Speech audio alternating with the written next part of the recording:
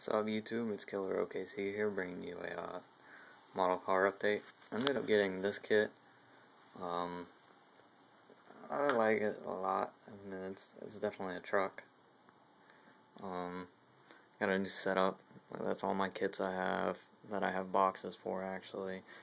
Been building a garage, dirama, and a used car dealership.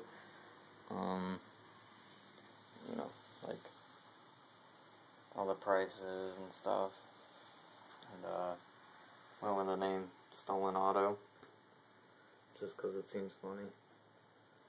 And yeah, it says employees must wash hands, built a bathroom with vanity and everything, you know. And then of course you got the garage with the tire rack and everything else. On the Civic I put in a tachometer right there. The Buick Grand National, I stuck on some pipes. Got the Shelby Cobra done. Sitting in the showroom right now.